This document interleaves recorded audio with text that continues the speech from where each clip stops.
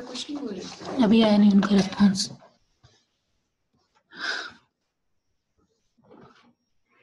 ठीक है, okay shall we begin?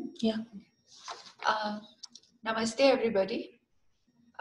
Sumandeep has asked me to chair this session, and I'm certainly honored. I would like to begin with an introduction about Dr. Sumandeep. So Sumandeep has been writing both in Punjabi and English, and she has published in journals such as South Asian Ensemble, Dialogue, Sambalpur Studies in Literature and Cultures, Chaupal, Literary Insight, a refereed international journal, and renowned Punjabi journal, Hun. She has also published in newspapers such as Punjabi Tribune and Punjab Times. Dr. Sumandeep has presented papers in various seminars and conferences. Her research and publications mainly focus on the question of community and identity. Her paper entitled Ecological Concerns in Select Punjabi Fiction was accepted for the 36th Biannual Punjab Research Group Conference held at Wolfson College, University of Oxford. So I welcome Dr. Sumandeep and request her to begin her presentation. Please, Sumandeep. thank you. Good afternoon, everyone. And I'm here to make my introductory presentation. And the title of my project is Ecological Concerns in Select Punjabi Fiction. I'll read my presentation, and side by side I'll add some things also. And so I start here. Since times immemorial, literature and the arts have engaged with the portrayal of physical environment and human-environment interactions. The movements related to environment have given rise to a rich array of fictional and non-fictional writings dealing with humans' changing relationship with the natural world. However, it was in the early 1990s that the long-standing interest in these issues led to the initiative known as eco-criticism, which has mushroomed in the last 2 decades and continues to grow in popularity, no doubt in part as a response to the growing awareness of the planet's increasing threatened environments. So when it comes to the literature written in Punjabi, there is less engagement with these urgent issues. So it was in the first decade of the 21st century that the ecological concerns find place in Punjabi fiction. So we do not mean to imply that in Punjabi fiction there was no manifestation of a general sense of anxiety and foreboding. But yeah, when we try to think of the imaginative works communicated, when we try to think of the writers whose works communicated a more sense of the accelerating changes in our environment, then we find ourselves at a loss. Of the literary novelists writing in Punjabi, only a handful of names come to mind. That is Baldev Singh, Ramsroop Anki, Narinder Pal Singh, etc. No doubt some other names could be added to the list, but it would remain true that the literary mainstream remained just as unaware of the changes as the population at large. So my proposed research project aims to critically analyze the interrelationship and interdependence between environment and human existence through an in-depth analysis of select Punjabi fiction. For this purpose, Bhuta Singh Chauhan's Satrangiyan Chidiyan, that is 7 Colored Sparrows, Gurnam Singh Garewal's Tartistan, the Planet Earth, Balbir Parwana's Geher Chadi Asman, Fog Engulfing the Sky, and Katha is Yugdi, the story of this era, Jasbir Man's Akhri Pind Di Katha, the story of the last village, and Akhri Babe, Last Elders, and Jasbir Rana's Etho Registan Disda Hai, Desert is Visible from Here, have been selected. So it is the creation of certain contexts that paves the way for overwhelming conditions for certain processes to be unleashed. Without going into the context, there is a greater possibility of lopsided interpretation. So in order to critically analyze these texts, it is very important to understand that context And in that, the first thing which comes very importantly is the context of the green revolution. In the districts well suited to the uptake of green revolution technology, farmers were encouraged to adopt this technology consisting principally of high yielding variety seeds and chemical inputs. Punjab was uniquely suited to it because of its extensive canal network, which had been constructed in the colonial times, and Punjab government's willingness to facilitate development by building infrastructure. By the end of 1960s, vast majority of farmers were using the technology and wheat production had tripled. Punjab was established as food bowl of India. While it did bring considerable short-term economic benefits to Punjab, by 1980s and 90s things had begun to soar. Since 2000, this tendency had worsened and it appears that the yields had reached their maximum. Furthermore, intensive cropping patterns have depleted soil fertility, meaning that more and more fertilizer is necessary to achieve the same yield. The water table in Punjab, as throughout much of North India, is at an alarmingly low level. This has been attributed to excessive, unregulated use of irrigation pumps and growth in the use of water-thirsty, high-yielding varieties of rice. Equally alarming, there is evidence that the high concentration of agricultural chemical in surface waterways and in the aquifer is having an adverse impact on human health.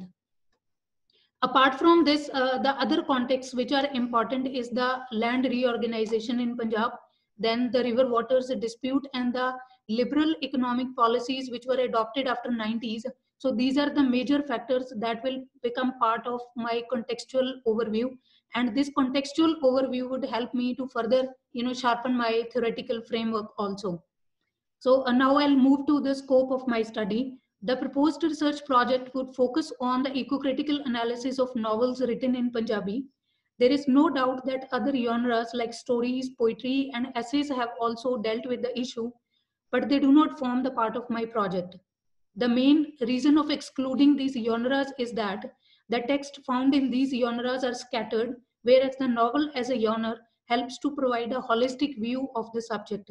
However, the proposed project would give an overview of how these genres have dealt with the subject. A survey of the available critical studies reveals that the ecological concerns remain a little addressed in the Punjabi critical discourse. Though individual essays have been published in Punjabi on the topic, they are not organized enough to form a distinct critical understanding. So the scrutiny of these available studies, it clearly indicates that no study of a similar nature and scope has yet been undertaken. In such a scenario, the proposed research project gains relevance as it will attempt to study these fictional works from ecocentric perspective. My research questions in the proposed project are: how have people related to nature in different ways at different points in history? The relationship between human and non-human is of critical consideration in the interpretation of a literary text, and what it has to do with evolving technologies, urbanization, and industrial development.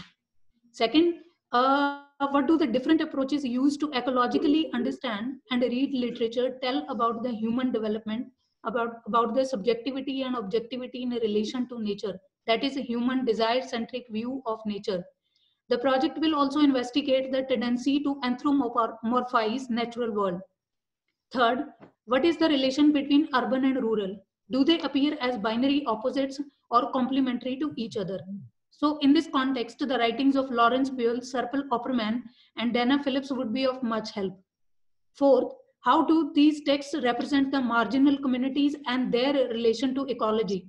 Amitav Ghosh in his work points out, a true ecological approach always becomes a social approach. It must integrate the questions of justice in debates on the environment so as to hear the cry of the earth and cry of the poor. The Green Revolution policies increased the polarization between the rich and poor farmers and inequalities in land holdings. The capital intensity of a farming also increased the gap between those who could use the new technology and those for whom it turned out to be an instrument of dispossession. Terence Brown points out that the ecological and health dimensions of the crisis have uneven effects across classes. Next question is, what kind of representation women find in these eco-critical texts? Fifth, how the oral and folk traditions have affected the fictional representation of eco-critical issues to identify the contours along which the understanding of agriculture, environment, and livelihood have changed over generations. Next question is, how do the narrative modes and stylistic devices used by these novelists affect the representation of nature? The responses to these above questions become powerful tool to read a text.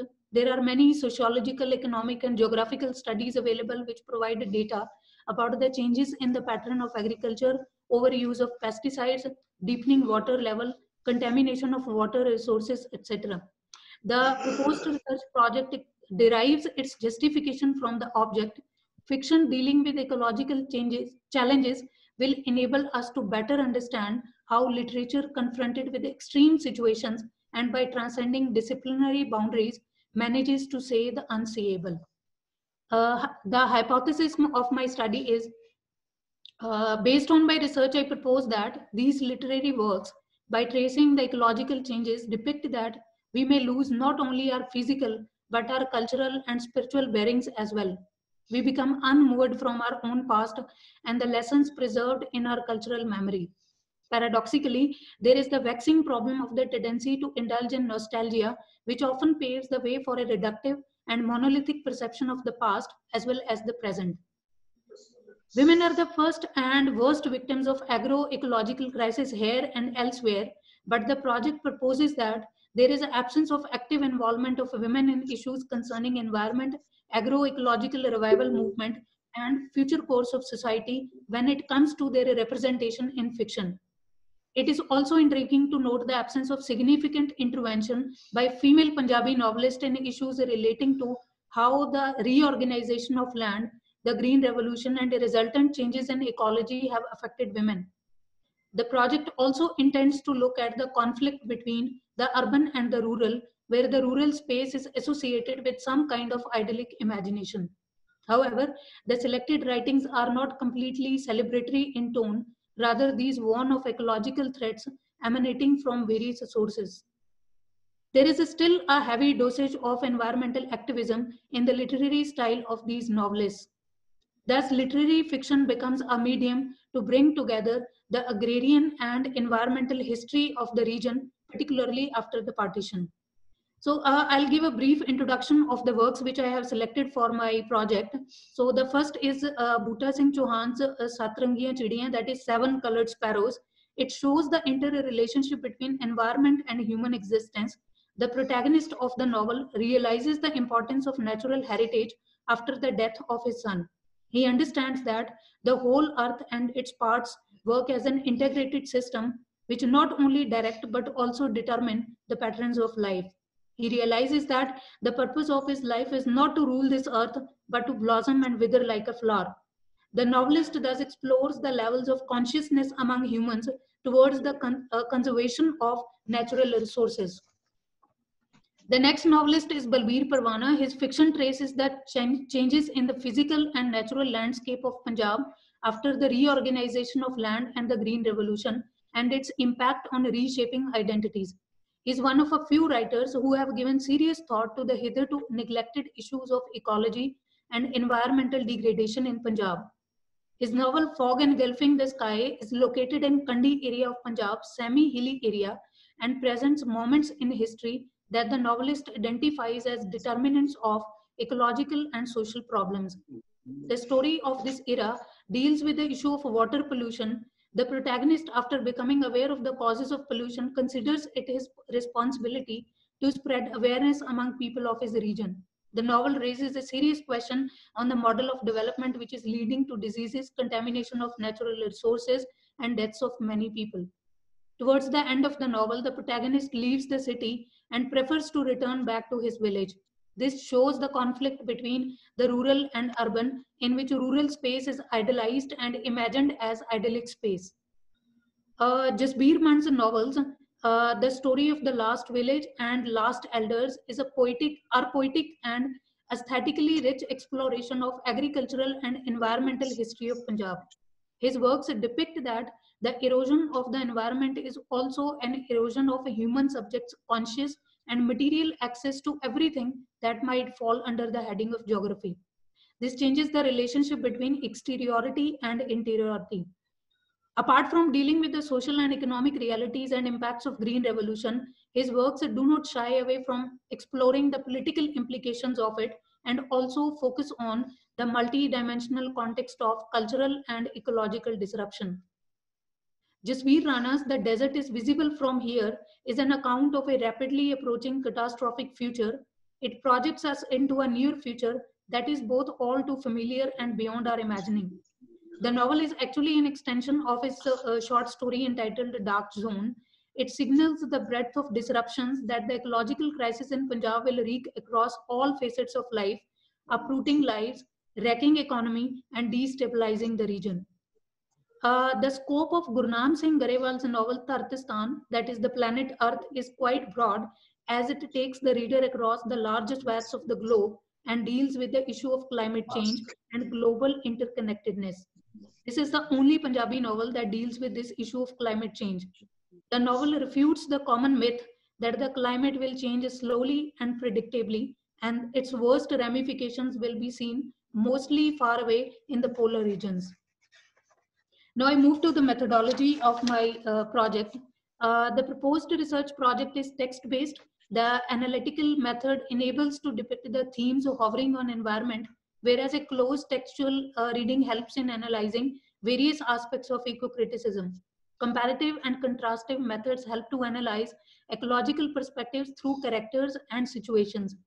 The project will also focus on stylistic analysis as it shows how the narrative styles of the novelists enrich their narratives and help to effectively interpret the novels from ecocentric perspective.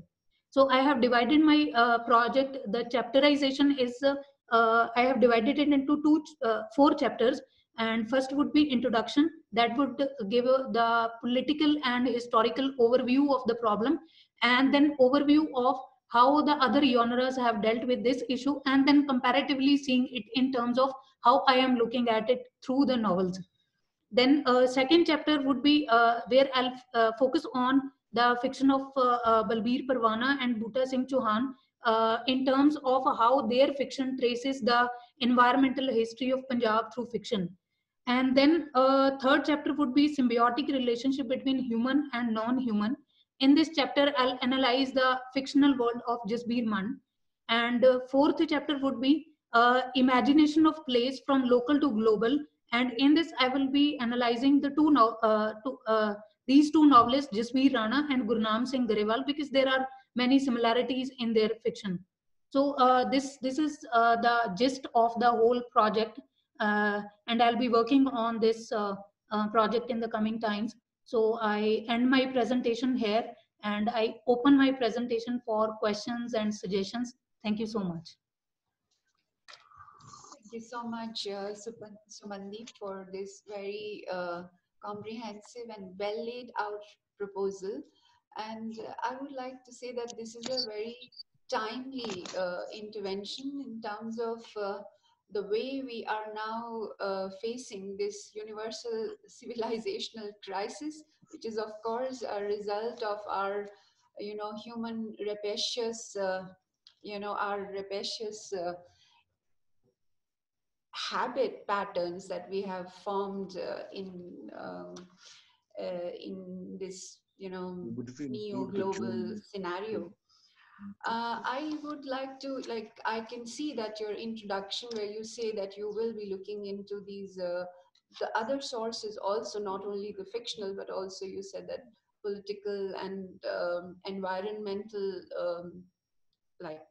background which you'll be laying down. So would like to bring to your notice that there are certain groups which are working with farmers of Punjab, and one of them is Vandana Shiva's some of her associates are now kind of trying to create a counter to this green revolution, which has brought not only soil pollution, but also this crisis of maintaining our organic seeds. Yes. So people like Inderjeet Singh, who is incidentally also the son of VP Singh, our former prime minister, he's really like engaging at the grassroots levels, and he's an associate of Vandana Shiva and looks at the Punjab region.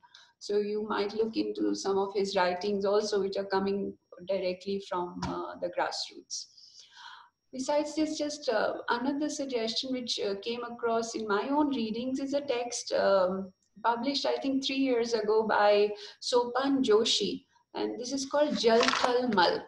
Okay. Now, this is also a very new perspective, which is countering this human-centric view of nature. So this is called Jal Thal Mal and is published by, I think, Gandhi Peace Foundation. So thank you so much. We open the floor for questions and suggestions. Yes. Thank you. Patel sir, yes. Unmute कर दीजिए. Sir, आपका please unmute your this mic. Yeah.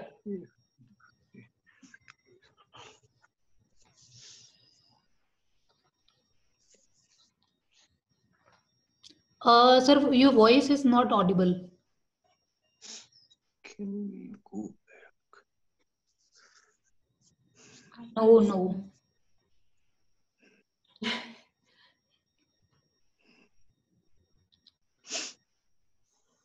इनको बुला लेते हैं. नीचे speaker है, देखिए उसके उस पर बॉर्डर पर.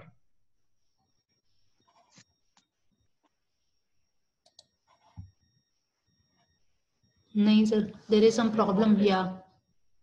The voice is not audible here.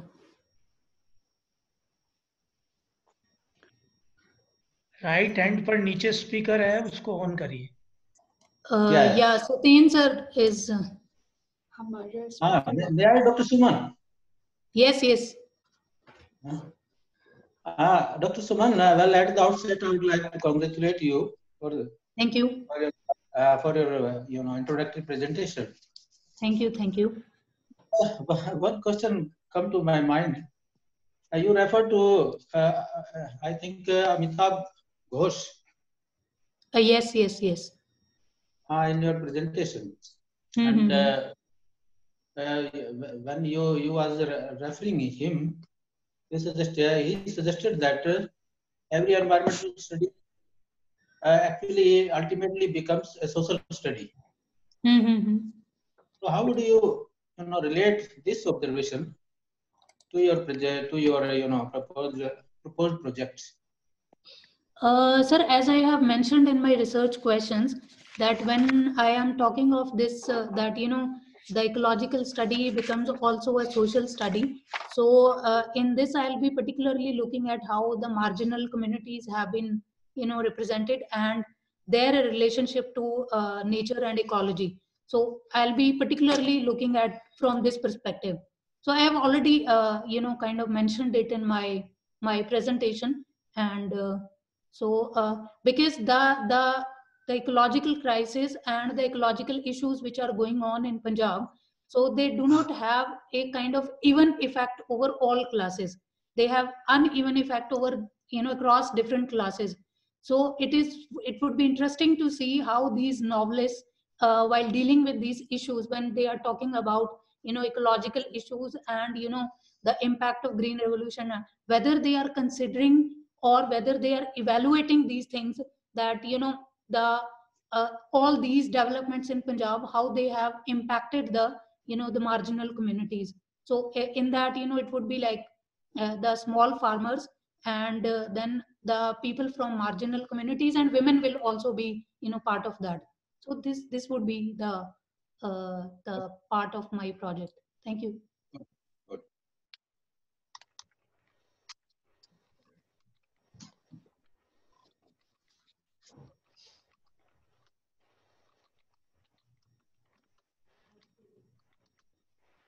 चाय मिल सकती है क्या अभी?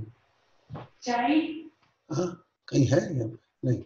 Subramaniam sir has asked questions. So he has written that Punjab environmental crisis reflects in human predicament of terrorism and drug intake. Will this also be part of your work? Yes, sir. You know, this one novelist, Javeed Mand, he is the one who is, you know, kind of dealing with these issues. As I have mentioned that, you know, he is the novelist who is also, who does not shy away from, you know, dealing with the political implications of that. So this will be part of my study. And then he has asked the next question. Within a few generations, Punjab went through a transition from pastoralism and promotion of agriculture as the only mode of production to the Green Revolution era. Has there been no epic novel on what this meant to different sections of the society? Given the extensive Punjabi diaspora, does the global environment concern enter Punjabi literature? Sir, there are you know, novels which have, you know, in dealt with this issue of how the changes have come in the, you know, the agricultural pattern in Punjab. It's not that these are the only novelists who are dealing, you know, particularly with this issue.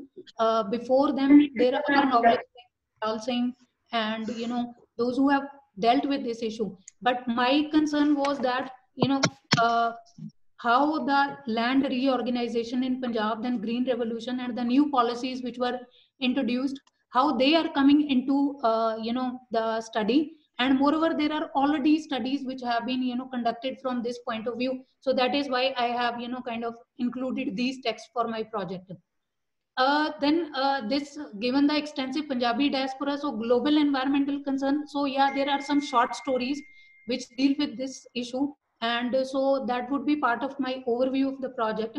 But so far as a novel is concerned, so I found only this novel which deals with this global environment concern. There are not many novels. Thank you. Patel sir has written his question. He has written, my specific query would be that, is there anything in the fictional works which do not echo the concerns of environmentalists, and go further? Sir, your question has not become clear to me. What do you want to say?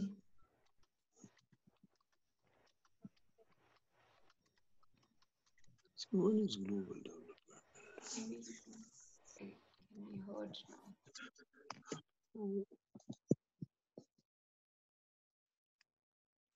Any other question or suggestion? Sumandeep ji, can you see me? Can you see me and hear me? Yes, sir. Yes, I can hear you. Yes, sir. Okay. I can see you. Yeah, good afternoon. Please, may I ask a question? Yeah, sir, please. Oh, yes. Okay, so my question has to do with what I perceive as, you know, the two thrusts of your work. See, one is ecology, as you said, and the other is feminism. You know, because you said that the first and foremost impact of an ecological crisis is borne by women. So my question is, how do you propose to interweave these two thematic thrusts of your work, and what is the theoretical foundation for this interweaving? Sir, as for, thank you. You know, as far as this part is concerned, that, you know, I'll be dealing with how women have been represented. That will be one part of my project. So it's not that this, I have divided into two projects, two parts, that one will be dealing with the ecological concern and second will be dealing with the, you know, the feminist part. So this part, that how women have been represented, would be one part only. So looking at I understood that. Precisely. That's why I asked you the question, that there has to be a sophisticated interweaving. It is not a part by part. That is the whole point I'm trying to make. It is not a part by part analysis or discussion. कि पहले आप ये करेंगे, फिर वो करेंगे. So, in a sense, to interweave or combine the two requires a certain theoretical sophistication in the way in which you engage with your text. I mean, I'm only saying that if you can find a way to do that, then the work is going to be very interesting. That's my point, that Okay, It has okay, to sir. work at two levels simultaneously. And there are many ways. One is that you can argue that, nature or Prakriti itself is feminized. There are hundreds of ways to do it. I'm not saying that, but I'm just saying that you should find your own particular method of interviewing these two concerns. That's all I'm trying to say. Okay. All Thank right, you. sir. All the best. Thank you, sir. Thank Yes, I'll keep in mind. Thank you so much. you. Okay. Thank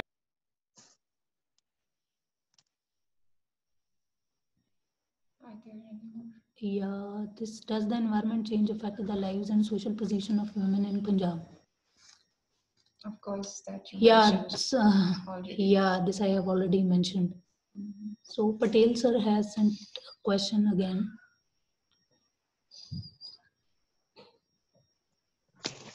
Hello, Suman. Can you hear me? Yes, sir, I can hear you.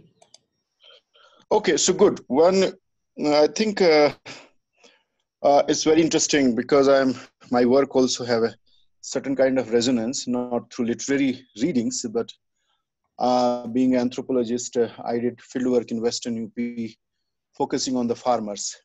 And I'm interested in 2-3 things, and if you are including or it will be having any resonance in your work, I'm not sure, but one thing I was thinking loudly that the genre of this sort of writing has a particular historical point. All right. When novel starting addressing issue of ecological concern, and I was thinking about some.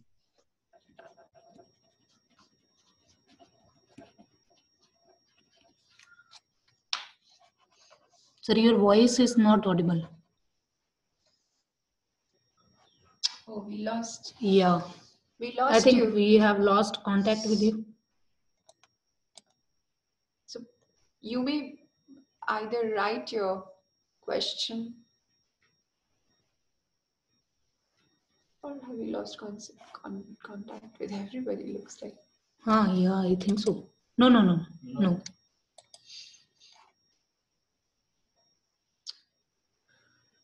Okay. So yeah.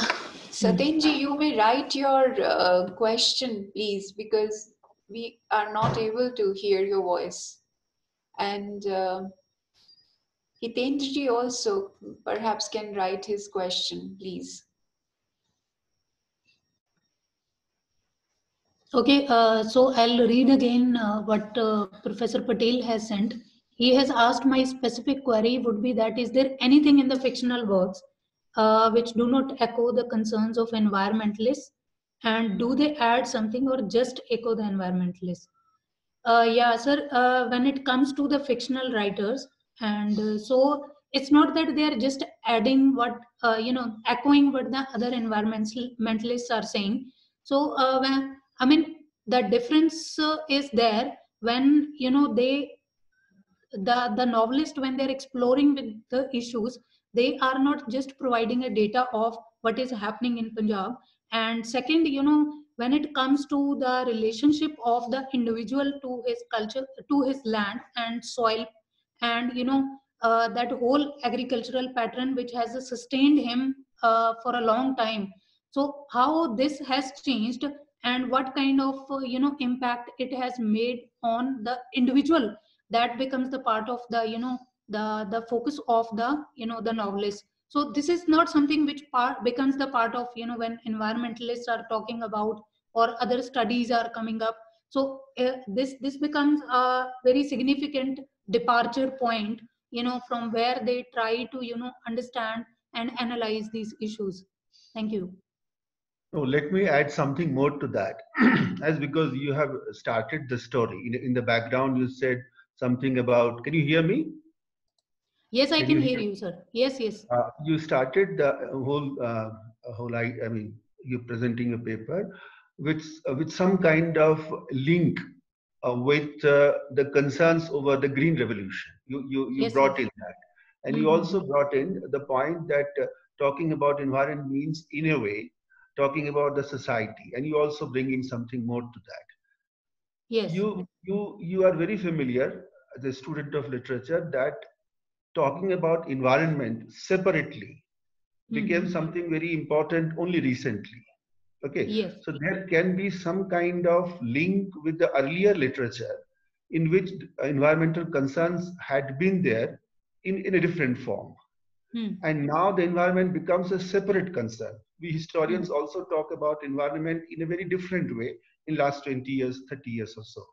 So my point is that if this comes from outside, okay, as information, as threat, in that case, literature adjusts itself with the growing concern. And so I'm interested in the fact that literature was dealing with all the issues differently. And now this kind of a threat comes from outside. So how this literature is dealing with these issues as literature, something which is there already there in the literary format, so to say.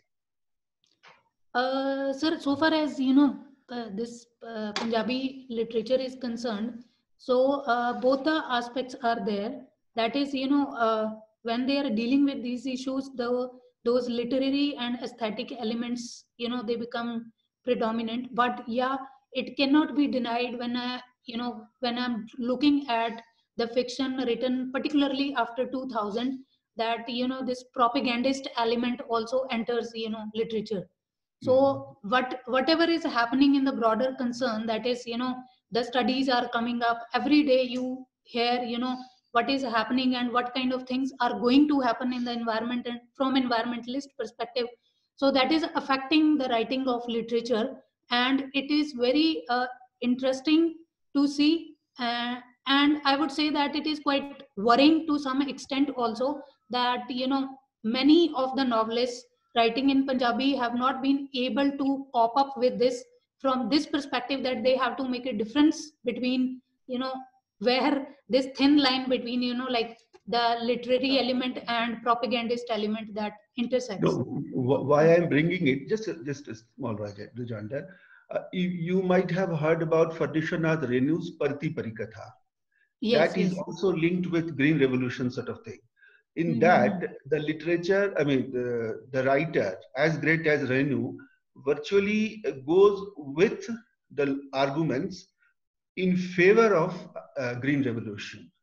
So Okay. that is the lacuna of the writer, that he did not see the actual realities, and he just followed what had been said as positives of Green Revolution. So that makes that literature slightly slightly less important in my view.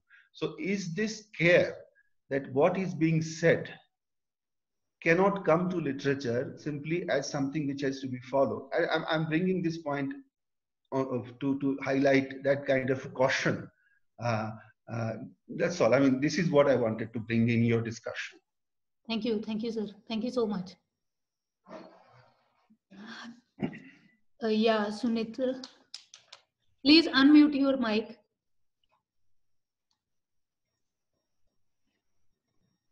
Sunitra, please unmute your mic. Yeah, can you hear me? Yes, I can. Can you hear me now? Yes, Yeah. yes, I can hear you. Yeah. So my question is somewhat similar to Hitanda's observations, and I just want to ask you: do these texts, the texts that you are referring to, do they highlight the anxieties about the community or the people who are most affected by the threats to the environment taking place in the wake of green revolution, and also the kind of prosperity poverty dichotomy? Because the green revolution did bring about some level of prosperity to the people because of the high yields, but at the same time that was a direct threat. So for the people who are practicing this agriculture, it was a difficult question. It was a question of survival, of giving up the kind of farming that they are now the technical, the high technologies that they're using in the agriculture. So do we find prosperity, poverty kind of dichotomy? Yes. Yeah, that is part of this literature, and I'll be dealing with that. Okay. Yeah. Yes. That will be very interesting. Thank you. Any other question or suggestion?